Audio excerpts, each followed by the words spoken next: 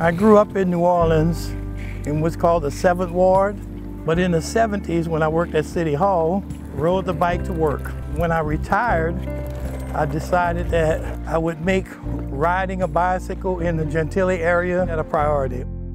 On this path that we're on right now, this has become my path of choice so that I could ride all the way to the lakefront. When I worked on Rampart Street, you could see there was an informal community of the hotel, motel industry, people working in restaurants, people that rode bikes to work.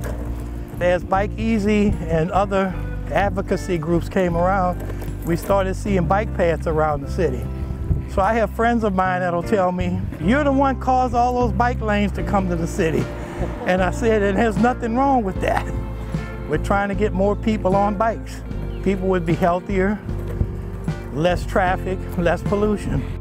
I think that we need to educate the ones that are married to their automobiles, and we also have to educate the local authorities, the police and the sheriff's offices around the state. As you see, I stop at the signal lights. When it's red for me, I wait. It's a safety issue. People rushing to work, people going to school, because people can be very cruel and they'll blow their horns at you or try to run over you.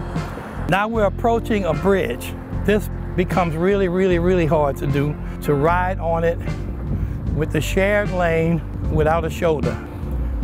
But it's one of the things you have to put up with riding in New Orleans.